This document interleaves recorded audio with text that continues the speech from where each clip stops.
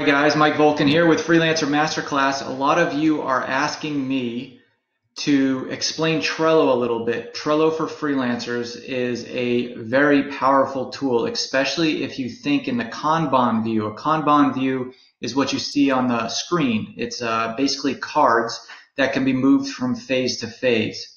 And if that's the way you think, then that's the way you process information, then Trello might be a good tool for you. It's also great as a collaborative tool too if you have more than one people involved in your project. The first thing you should know about Trello and any project management platform, the first thing you should consider is whether your client should have access to it or not.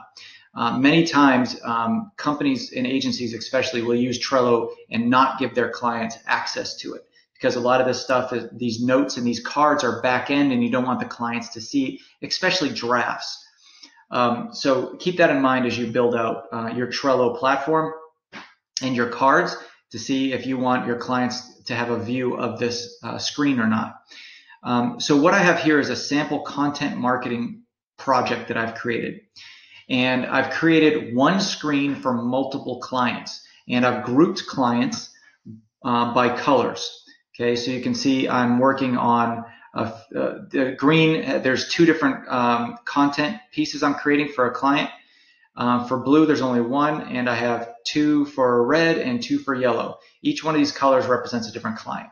And each one of these columns represents a different phase in the content writing process. So the first phase is the idea phase.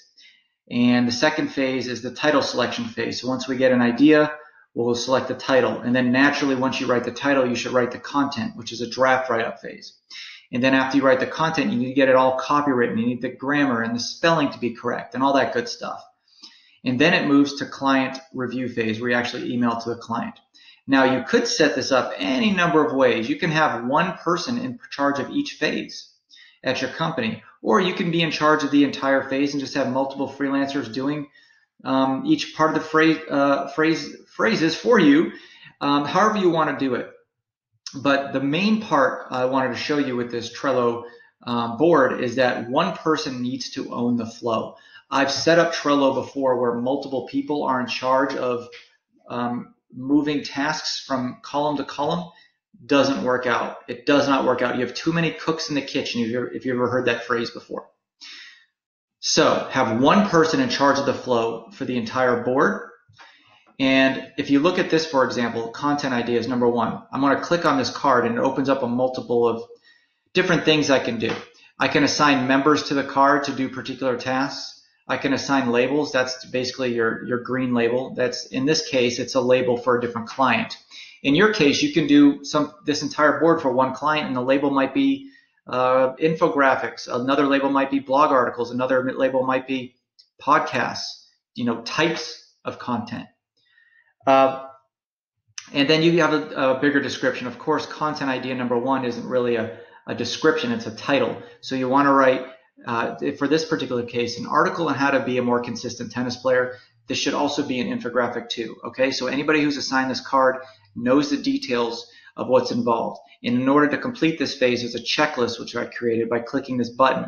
So they need to be able to research YouTube videos, to look at existing blogs on the topic, and then add 3 tennis coaches or ask 3 tennis coaches for feedback. Okay, so then once that's created and done, you can move this to the next phase. Now it's in the title selection phase. Okay, and in the third section, we're going to move this over, and maybe this is where I want to assign somebody to write it up. So I'm going to put a little comment in here. Let's just say his name is Jim. Jim, please write at least 400 words on this topic, and if possible, embed a YouTube video.